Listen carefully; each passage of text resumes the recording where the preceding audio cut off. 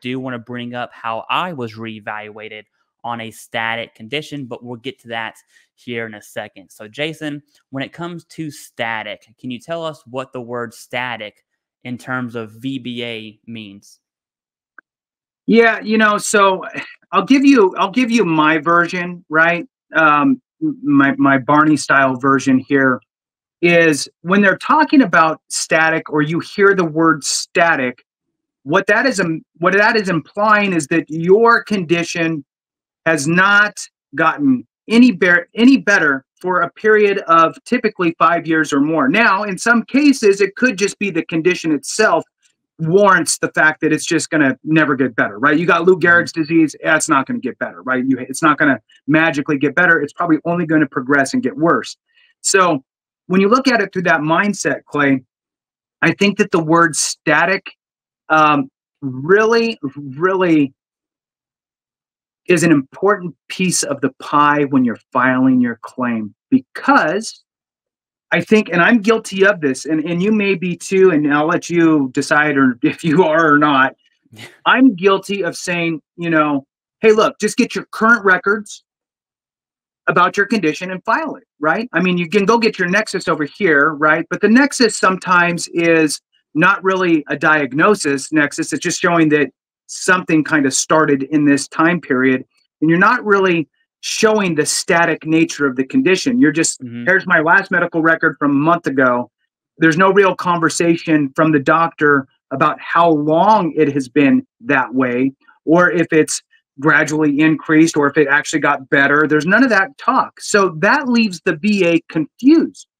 Are you static or are you not? If they're confused in this situation, they're going to rule against you in the sense of they will schedule a future exam. Being static, Clay, is so important for all of us to know, understand, to try to document the static nature of your condition. That's why we're doing this video. That's how important it is, because if you are deemed static, meaning, again, in Barney terms, your condition is proven either by its nature or by documentation of longevity of having that condition, that it is not likely to get any better. It hasn't gotten any better. In fact, it might have actually gotten a little bit worse.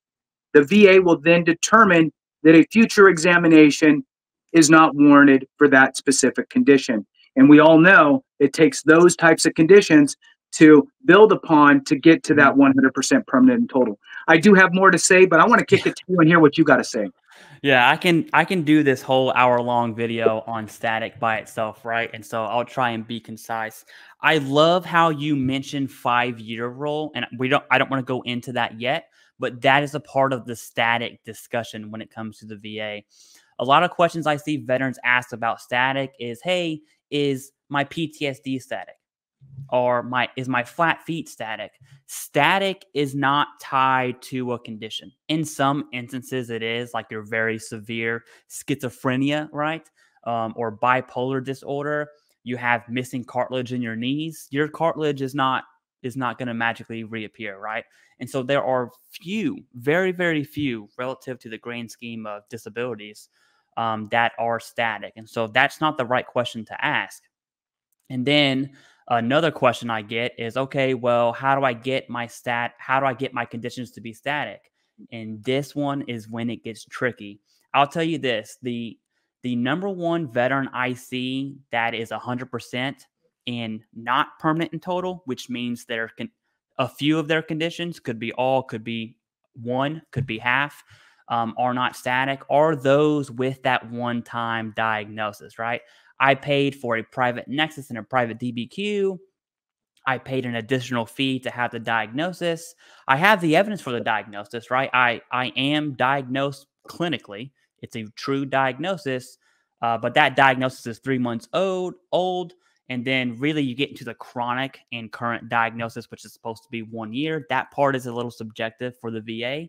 But when you have these, I'm going to call it short-term diagnosis, that's not the longevity required for that condition to be static. And so although you might pay that private Nexus, private DBQ, and you don't have a diagnosis, which one I would never, I can't there's not a single situation I would ever recommend a veteran to go that route without a actual clinical diagnosis from their primary healthcare team.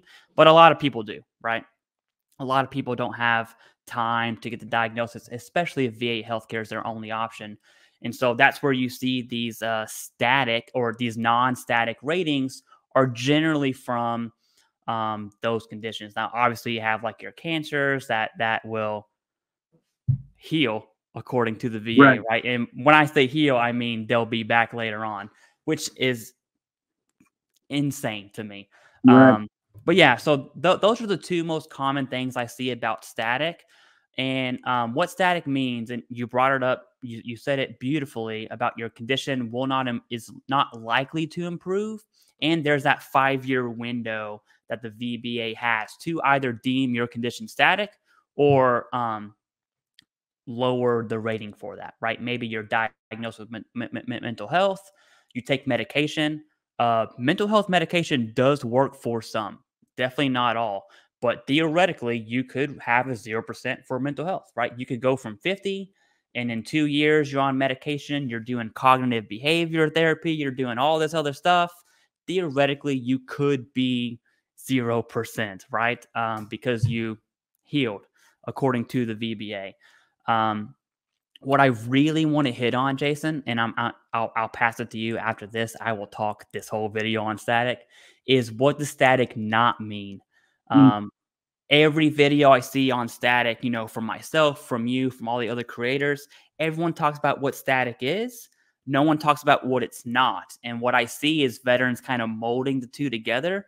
And so static means your condition is not likely to improve.